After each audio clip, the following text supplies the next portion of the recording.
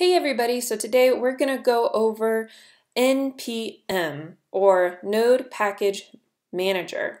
So maybe you're new to coding and you're not really quite sure what this thing is that you've been seeing floating around the internet. Different things have been telling you to install an NPM package and you're like, what is that? I don't understand what that is. So today we're going to go over kind of like what this is, look up a certain package to make a colorful terminal text. That's kind of fun. It's pretty easy and we can go through the documentation together. Okay, so one thing that I will assume that you've already done is installed Node.js. You don't have to install npm because it comes with Node, but just in case, make sure that you already have that. Okay, cool. So if you haven't already, go ahead and navigate to npmjs.com. Cool, and you can see here everything. So building amazing things. NPM is the package manager for JavaScript and the world's largest software registry. Discover packages of reusable code and assemble them in a powerful new way. So NPM, like what these packages are, so as you're building your websites, you're probably not going to be building absolutely everything from scratch. That would be incredibly tedious and take a really long time, and there's no use reinventing the wheel every single time that you code something. So that's a reason why these NPMs are really helpful. Some popular ones are like the Create React app. I use that a lot in some of my other videos. You can see down here, this is a list of the more popular ones: Express, Grunt, Gulp, and all that. Pretty great. Pretty cool stuff. And so we're gonna kind of explain like what this all is as we're downloading one, and so we can kind of see what it actually downloads and creates. So the package I'm going to use today is like chalk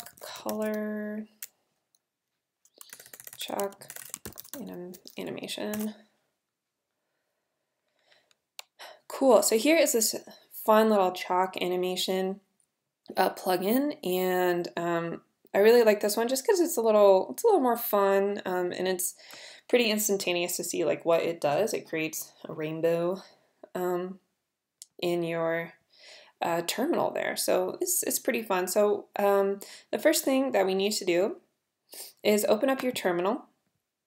So here's this, great, and we are going to create, let's see, first of all, we're going to navigate to wherever you want to create your folder to hold this project. So I'm going to do that, YouTube examples, cool. And just so you know, this little shortcut I'm using to auto-complete everything is if you start typing a name of something and hit tab, if there's not more than one, and if it's unique in that folder, it'll auto-complete it. So pretty cool.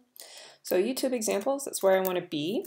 And then to make a folder in there, we say mkdir, which is make directory. And let's see, I'm just going to call this color animation. Cool.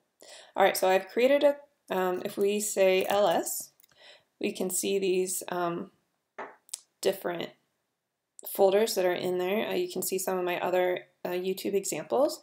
So now we can cd into color animation. All right, so ls, and there's nothing in there. Cool. So I'm gonna say clear, and that is just gonna kind of take away that top stuff. Okay, all right, so the first thing that we gotta do when we do npm, we have to say npm init. And it just kind of like gets it going. And so it'll ask you some of these questions here. So name is color animation. I'm just going to say yes, so I hit enter. Version 1.0, that's great. Description, color, change color of terminal text. Entry point index.js, yep. Test command, just gonna hit enter, enter. You can say your name, so I'm just gonna say coder check. License, I'm just gonna hit enter. Okay, everything okay? Yep, cool. And you can get more detailed in that in your own project, but cool, I'm just gonna say clear. All right, cool, so everything's there. So let's go ahead and look at this documentation. So to install, we say npm install -- save chalk animation. So it's just as easy just to copy and paste this. If you are new to this little $, all that means is in the terminal. So don't copy paste that. If you see, like, it'll say your name, mine's Daniel Satterley, and then it says the $, and then I put everything in. So paste that in, npm install. Okay, so before we hit enter on this to actually install this, I just quickly want to look at the folder to see what happened when we hit npm init and what it created, because we've created no other files in there. So let's go to the Finder and then navigate to your color animation folder. And if you see here, it's created this file called package.json. So let's go ahead and open that up. Okay, so you can see here that it is basically everything that we just entered in there. So name, color animation, and it's our description is there. Index.js is gonna go to author, it'll have your name, license, so on and so forth. So what this package.json is basically just the metadata for your application that you are creating. So it's all of your information that it holds, and it also has the whole list of npm modules that you download, as well all of the dependencies that your program needs to run. So we will soon discover that after we actually install one. So let's go back here. All right, back to our terminal, and let's hit enter. Cool, it's installing. Great. Looks great. All right, now let's go back to our Finder. And ta-da, it says node modules. Pretty cool. So you can see it has all of these information and stuff. You don't need to do anything with this. This is just all of the code that this particular package needs. And each time that you download a new npm, it just adds it into this folder. So now if we go back to the package.json, you can see dependencies, chalk animation right there. Pretty cool that it just automatically does all of that, right? Awesome, cool. All right, so that's good to go. Now, let's see, the next thing we have to do, let's go back here.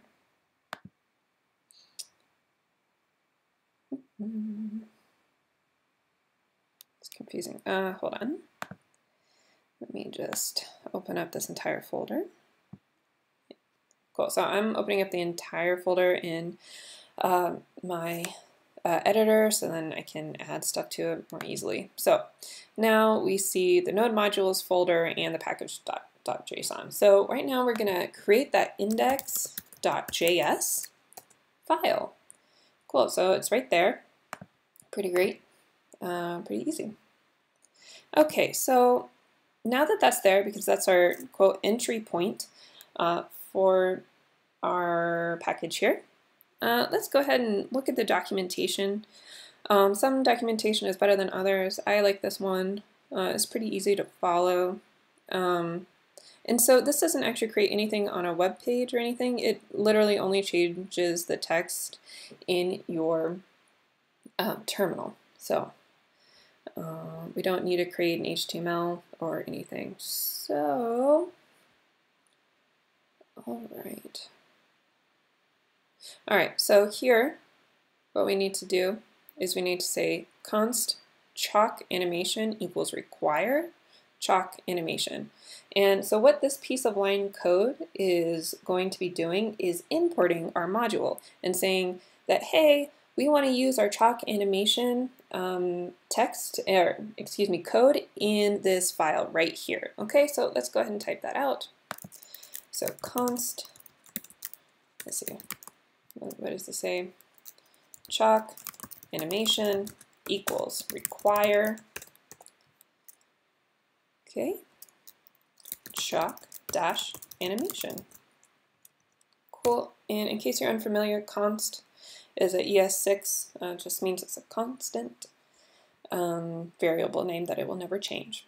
Okay. All right, so let's go back here. And let's see, so this seems like the easiest little thing that it does. You say chalk animation.rainbow, which is this right there.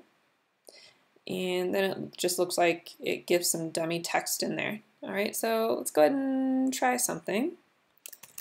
So chalk animation dot, right? So we're using this this variable name here, okay? So chalk animation dot rainbow, and then we're gonna put some text. So it says, let's see, I'll just put all the colors of the rainbow. Okay.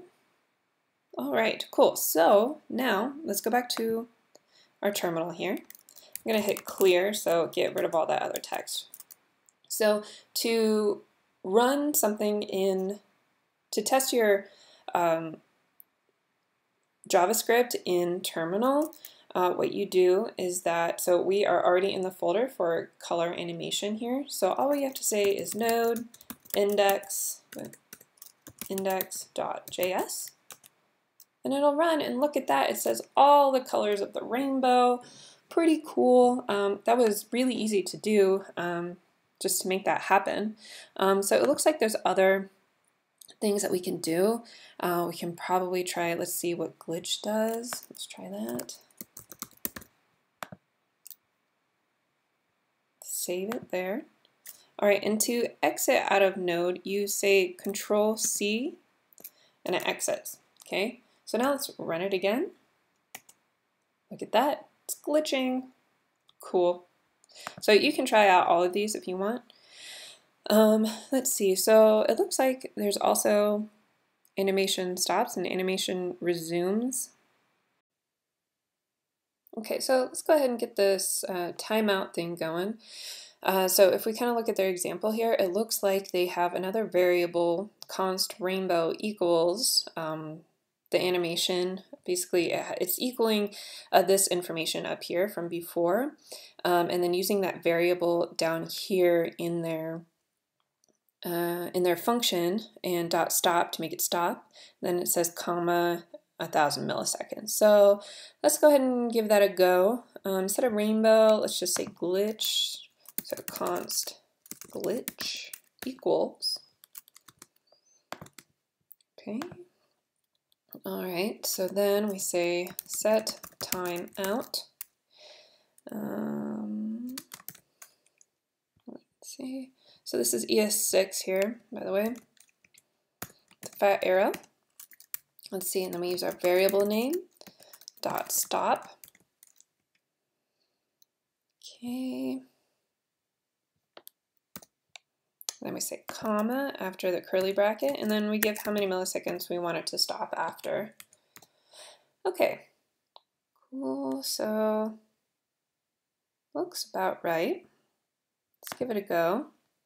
Cool, so because I had already exited out of this, so node index.js. So it's glitching, it's going, and then it stops. That's it. Pretty cool. So as you can see, we kind of followed along with some documentation. There's plenty of other different packages that you can use. This is just a fun little simple one to kind of get you going on, and I don't know, maybe you'll make one of these yourselves and be able to share a package to help others. So pretty great, pretty cool. I hope this helped you guys and will help you on your further projects.